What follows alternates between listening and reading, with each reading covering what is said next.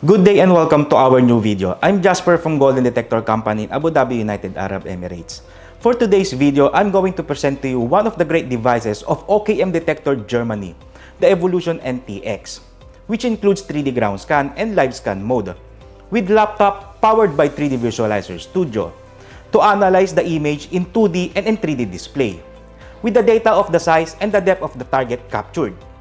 The Evolution NTX can be used for treasure hunting, cavity detection, and detection of natural gold mineral. This is the parts and accessories for the OKM Evolution NTX. So we have this main unit. So this coil is attached here in the main unit.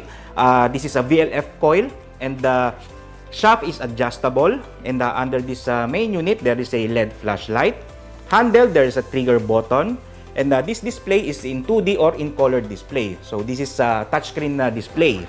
And we have this laptop powered by 3D Visualizer Studio to analyze the data and the image that has been captured. And we have this USB. Inside is the 3D Visualizer Studio. This one is the charger for the main unit. And this is the pelly case to protect or for protection of the main unit or the device. And we have this catalog inside this folder and warranty card. And lastly, Golden Detector Company is giving this Golden Detector warranty card. This is the OKM Evolution NTX screen. So this is a touch screen, and on this screen you can see that there is a live sound mode and there is a 3D scan mode. And on the lower part, memory to PC and settings. So this memory to PC, this one is after scanning on 3D, you will just have to press that and transfer the data in the PC to analyze the data and the size and the depth of the target. And this one, as you can see, is touchscreen, and this one is the live sound, like the VLF system. So this live sound can be used for detecting coins, detecting gold nuggets, detecting any kinds of metals. And also this live sound mode this is used to remove the trash iron before scanning in 3D ground scan. And this 3D ground scan is the one that I'm telling you that you can analyze the data and the image in 3D and in 2D display. So it has this data for the depth and the size of the target. And on this screen, as you can see, you can have this icon on the upper part. So this is the shortcut for the volume and language and the light. So just press this, and then it will go to the volume adjustment. So just tap to adjust the volume, and then press back, and then as you can see, English, these languages. So there is several languages available, so you can choose there. And let's go back. So there is another one for the LED flashlight. So just press that to turn on the flashlight, then press again to turn it off. And here on this part, on the letter I icon, just press this to know the device information, so the serial number and the firmware. And after that, you will have to go to settings. So at least you can adjust the volume manually, volume, languages, brightness, and then headphone. So on this headphone, just press that one, and then just connect this Bluetooth wireless headphone. And let's go back. And this is the factory reset. So if you want to reset all the settings that you made, just press that one. And then let's go back. So this one, we're going to try this live sound and 3D ground scan.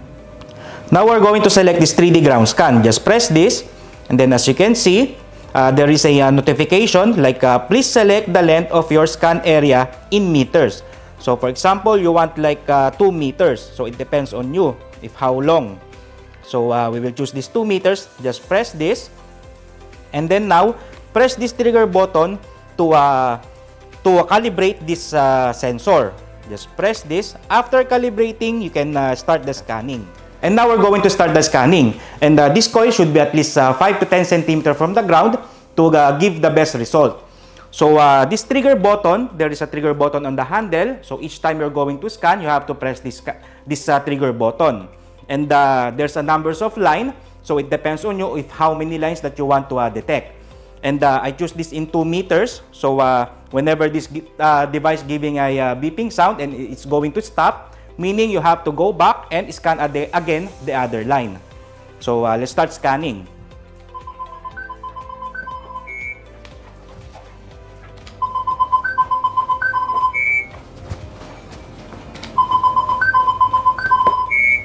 So after detecting or after scanning the area or the ground, this device will automatically transfer the data into the to the laptop. So powered by 3D Visualizer Studio. So in this 3D Visualizer Studio, you can analyze the data or the image in 2D and in 3D display.